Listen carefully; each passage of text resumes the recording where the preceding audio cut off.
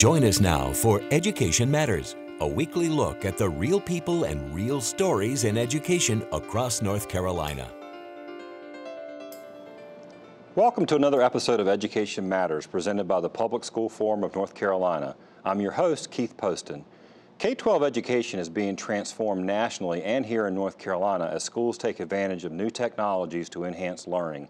This week's show, we're going to talk about the state of digital learning in North Carolina with those helping lead it and those implementing it in the classroom.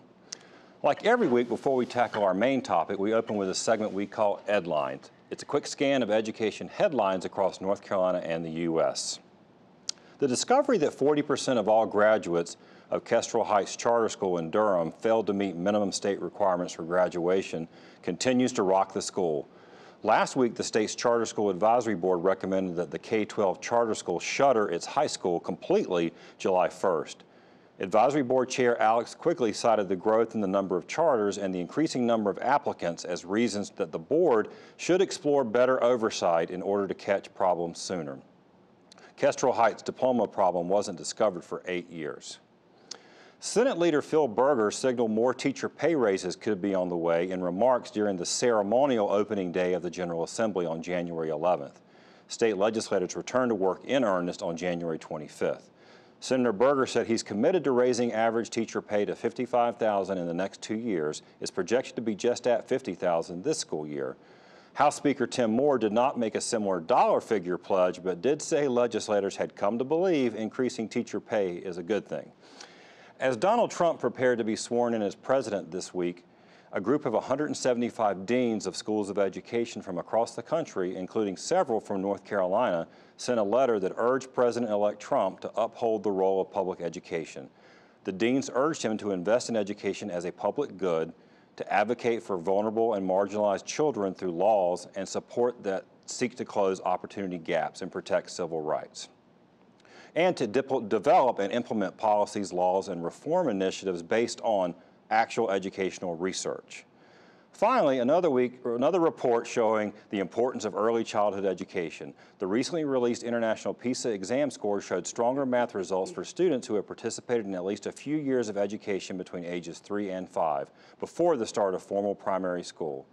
In most countries, students who attended 2 to 3 years of preschool performed 50 scale points better in math as 15-year-olds than on the 2015 PISA than those who had attended less than a year. Remember, you can visit the Public School Forum's website at ncforum.org, click on Education Matters, and read more about each of the Edlines as well as other topics we cover each week. As I said at the top of the show, we're going to talk today about digital learning. North Carolina's public schools are moving quickly to take advantage of both improved internet connectivity and new technology to enhance learning. Joining us today are two key leaders in the effort to change North Carolina's learning and move into a more digital learning platform.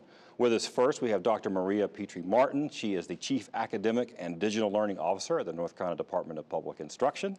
And we have Dr. Jenny Korn. Jenny is the Director of Evaluation Programs for the Friday Institute for Educational Innovation. So thank you both for being on the show today.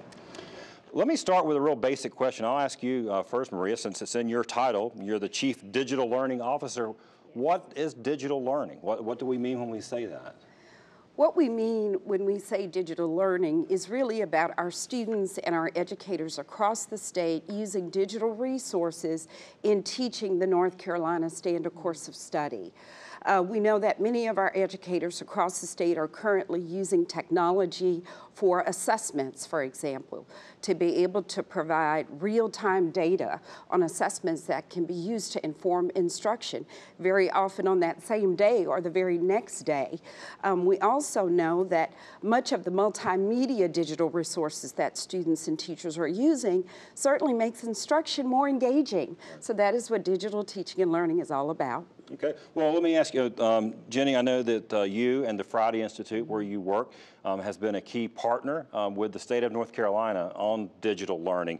So, but how did North Carolina start down this path? I mean, we know about technology changes. I mean, we're all experiencing it ourselves, but sort of when did it become sort of the education thing? So going back to about 2000, the North Carolina Department of Public Instruction published these impact guidelines. They were really the recommendations that the State Department were making for folks in the schools about how to implement in this new kind of age of digital learning. It all started with the No Child Left Behind Act at the federal level. There was some legislation around enhancing education through technology. So North Carolina did a great job of leveraging those federal dollars to kind of get things started. The lieutenant governor at the time, lieutenant governor's office, Governor Perdue, really did a lot of visionary thinking with the General Assembly. They established the e-learning commission to really make recommendations to our joint education oversight commission and the State Board of Education about thinking about kind of long-term planning. So they established and made recommendations around the School Connectivity Initiative, which was initially funded in 2007. And that was really, that's about getting internet services to the schools, right? I mean, Absolutely. and the infrastructure within the school building itself. Absolutely. So that's a question that, just like Maria was just talking about with digital resources and activities in the classroom, you can't do that unless you have a really strong infrastructure so that when the teachers and the students, we've got 1.5 million kids in the state of North Carolina. We've got 2,600 schools, 100,000 educators. When all of those people are trying to access resources digitally, you have to make sure that your infrastructure is strong and set. And so I think the leadership at the state level really set that in motion, and right now we're celebrating the 10-year anniversary of the School Connectivity Initiative. The General Assembly also allocated funds in 2008 to set up a pilot study. It was a really unique opportunity for a public-private partnership between the Golden Leaf Foundation, the Department of Public Instruction, the Friday Institute, and they initially set it up in 8 pilot high schools across the state, and then it expanded to 18, and we learned a great deal about what worked, what didn't work, because of that initial funding we got from the state. That's great, Maria. So we've done a lot since 2000, but where are we now? I mean, sort of, I guess, where are the gaps? I mean, clearly we're not at the, I guess, future state or where we want to be. Certainly. So we know that currently a lot of our school districts and our charter schools are using a lot of technology tools. But we also know that we have something in the state called home base, where we have hundreds of thousands of our educators, the 1.5 million students across the state that are receiving access through a statewide home base system to use digital tools and get assessment items that are aligned to the standard course of study. But what we know in the future is that we see technology as a way for our students to engage with people across the world. You know, having a classroom of students be able to engage in a lesson with a historian at the Natural History Museum is huge for our students. And I think the next component is really working with our educators on the digital learning competencies. We know that our State Board of Education approved those in June of 2016. We know that our new state superintendent is really involved in innovation and digital learning. So what we would like to see in the future is media literacy, more of an awareness for our students. We know that many of our students are not always sure what is unbiased information on the internet, and I think that is an important next step for all of us to make that as a priority, not only for our educators, but our parents as well. Those are all, that's a great point. So it sounds like to me, Jenny, we're moving from, again, making sure that it can actually work, you know, that we actually have the best uses of it. We're going to have a couple of educators on next who are going to talk about what they're doing in their school. But is that sort of what's next in terms of the digital transformation? Absolutely. I think the goal, right, in the state of North Carolina, every child has a constitutional right to a sound basic education. And in 2017, that means a personalized education kind of facilitated by educators that have access to high quality digital resources aligned to the standards, data and assessment, so that they can make and personalize learning for every child, meet that child where they are. The way that you do that, right, is with really high quality assessments, data at your fingertips. So for me, and I think for many of the leaders in the state, digital tools, digital resources offers a way to modernize our education system in a way that has never happened before. It's a revolution, really, I think. Right. Real quick, last comment from you, Maria, on sort of what's your hope as you move forward with this. Definitely. I agree with Dr. Corn that we would love to see every single one of our students in the state of North Carolina using digital resources to enhance their learning. And then again, also using those digital resources to ensure that the world opens up for our students across the state of North Carolina. Virtual field trips, for example, are huge in connecting children to experiences that they would never have otherwise. So we are so excited about the possibility for digital teaching and learning in the state of North Carolina. Well, lots of exciting things happening. I'm glad you guys came on today and told us about it, gave us a little bit of a background that was really helpful, and hope you'll come back and see us and we'll talk some more about it. Thanks so much. Thank you. But when we come back on the show, we're going to be joined by a principal and a teacher who are using technology in their school to change how we teach our children. But first, as we go to break, see if you can answer this question. True or false? There are more mobile internet users than desktop internet users.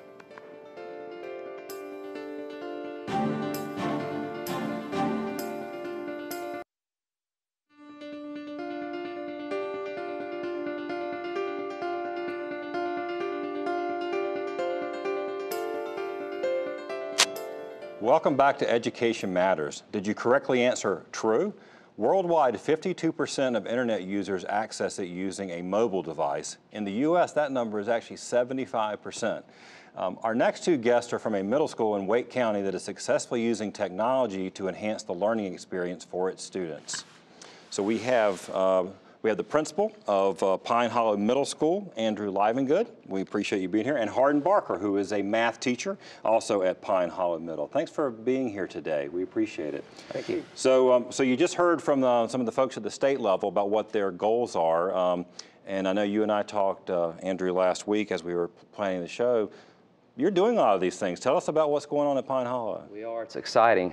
We have a lot of technology in the classroom. I can walk down the hall every day. I stick my head in any classroom. Kids are spread out, working either individually or in small groups, whether it's on an iPad or a laptop, what have you. But at Pine Hollow, it's not an extra add-on. Technology is something that we've come to depend on, and it's essential to the learning process at our school. Right. Now, yours is a fairly new school, right? First, you've been around for a year, so it was obviously, it was built with some connectivity, but really all the schools, certainly around in most of the state, have sort of the wireless access now in all the classrooms. So you don't have any sort of barriers in terms of that kind of technology support. No, we do not. And that's huge, because if you don't have connectivity, it's very difficult to be tied down to a cord, something that's got to plug into a wall. So we are completely wireless. All right, well, Hard, let me go to you. You're a math teacher. My daughter loves math.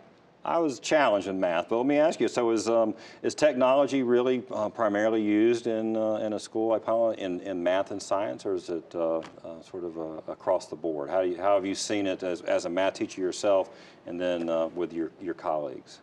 It's definitely a tool that can be used effectively, especially with how students interact with their world today. Everything that students do, especially with social media, since they are so integrated with computers in their personal lives, the more that we use that in the educational setting, the more they're going to be usually inclined to pay attention. It's a much better way to facilitate and get their attention as compared to doing it the old way, like when you and I were in school. I mean, they live it. I have a 16-year-old, and I mean, with the things we were talking about, 75% of people access the internet now using mobile devices. I mean, it wasn't just a few years ago when mobile devices you really couldn't access the internet, and if you could, it was just small. You really, I mean, they've never not known that, right? They haven't.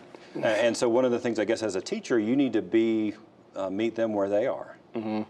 So, well, how does, as the principal, you've got to make sure that your teachers are comfortable with this technology. How do y'all go about, what do you do? What does the school district do, the state do to help teachers, some of them who are old like me, to use all of these tools effectively? It's actually not hard to get the teachers excited, because as Hardin just said a second ago, the kids live in this world, right, with their thumbs. And So with the teachers, there's so many resources out there that are available to them, especially your younger teachers that have recently come through a College of Education teacher program. At Pine Hollow, we're 3-to-1. That is the model for our school district. What does that mean? It means one device for every 3 kids. Okay. So it forces them to collaborate and communicate with one another. The 4 C's are another big buzzword in education today, so the technology fits really well into that.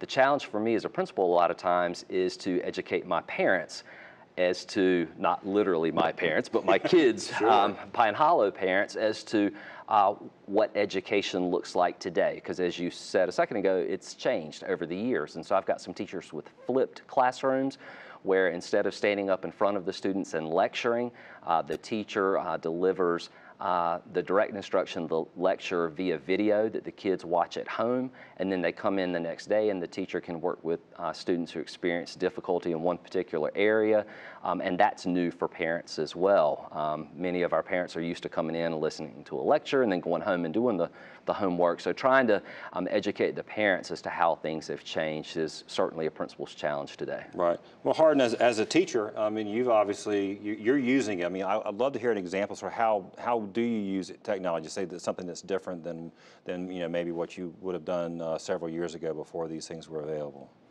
Something that's really cool is the use of manipulatives in the classroom, especially in math. The more concrete you make it, the better that the kids are going to learn it, especially students who math isn't their forte, like myself when I was growing up.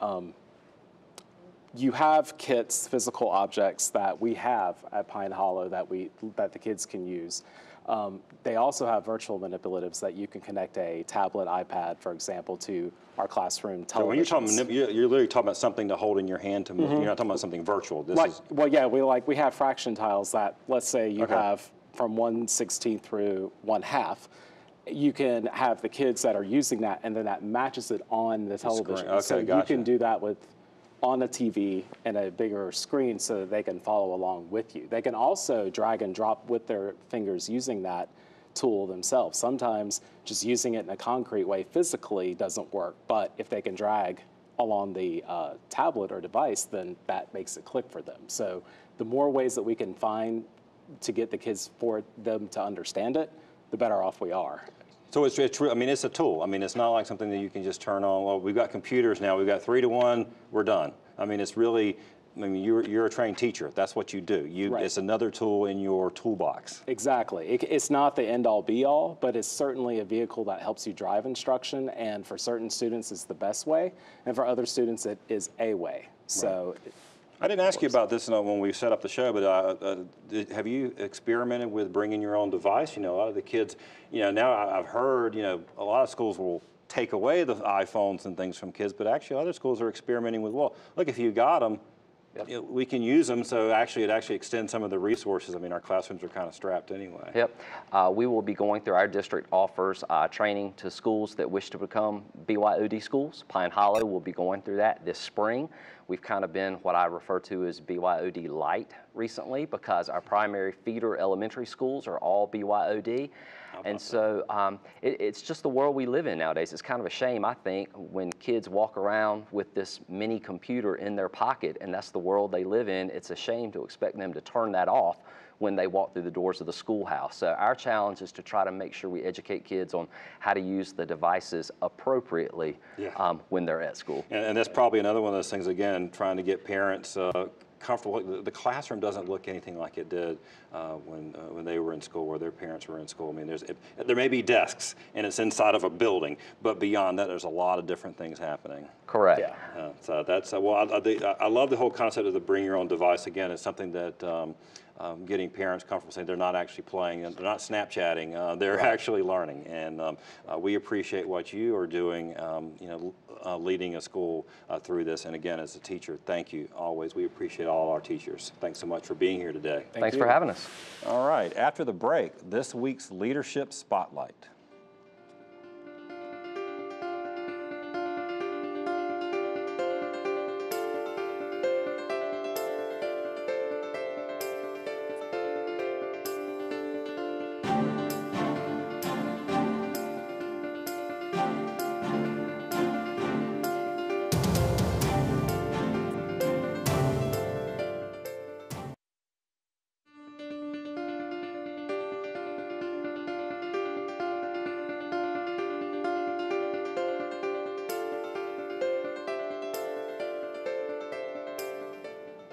Each week, Education Matters spotlights individuals demonstrating exceptional leadership in education in North Carolina based on nominations from you, our viewers. This week, we spotlight Leonie Yurka and the North Carolina Museum of Natural Sciences for a terrific initiative that aims to make informal science learning more accessible to all students. Take a look.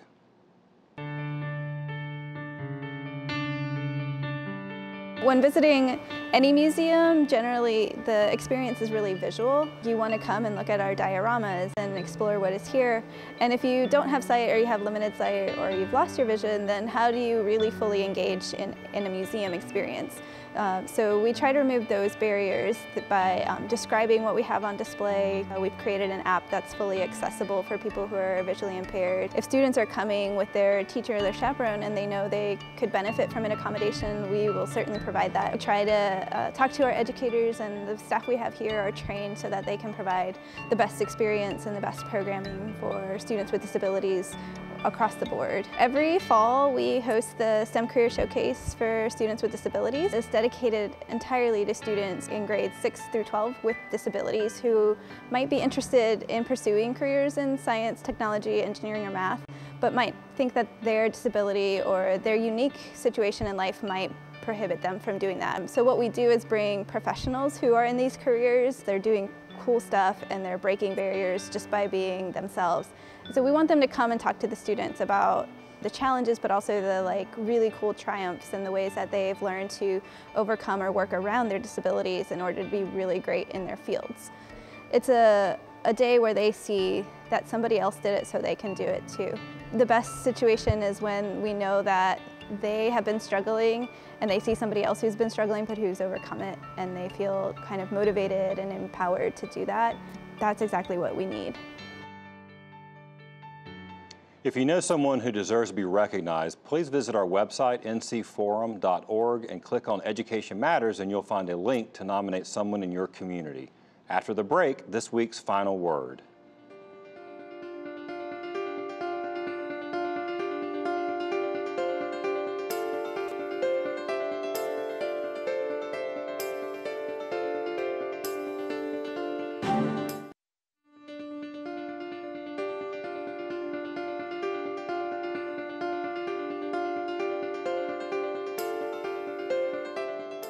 Talking about technology and the promise to transform education is certainly not new. In years past, the excitement and allure of new technology often drove schools and school systems across the country to purchase lots of new software and hardware without a full understanding of the connectivity issues that existed in their school buildings, or really having the capability to manage and effectively train instructional staff how to use that technology. So what happened is, unfortunately, many pricey smart boards became little more than pricey whiteboards, and thousands of new tablets and notebooks were outdated even before they were fully deployed, or they were purchased for schools that really lacked the internal Wi-Fi to really utilize the devices as intended. What our state embarked on in 2000 and 2006 with the School Connectivity Initiative, and then later now with the North Carolina Digital Learning Plan in 2015, shows that our students are not the only ones learning. As a state, we learned a lot from the early exuberance. Thanks to investments from the state and from the federal government, we now moved to a place where almost every school in North Carolina not only has high-speed internet, but also has an internal network to allow teachers and students to actually take advantage of all the internet has to offer inside their classrooms. Beyond connectivity, we're also now investing in training school staff who administer the networks and teachers who are the ones using the technology to boost learning. Better uses of technology in our schools will not suddenly make everything better. Digital textbooks won't automatically allow the General Assembly to stop funding textbook budgets. Anyone who reads books on an iPad will tell you that Amazon doesn't give those away for free. And textbook publishers certainly aren't going to suddenly slash their profits either. Teachers are still going to be the single most important factor in our child's academic success and should always be our primary focus. Heck, a good teacher can even teach sitting on a tree stump drawing in the dirt, but we should be proud of how our state is going after the digital transformation in education. That's it for this week's Education Matters. Next week, definitely tune in. We have a very special episode recorded live at the Public School Forum's Eggs and Issues Breakfast featuring Governor Roy Cooper. Thanks for watching, and we'll see you next week.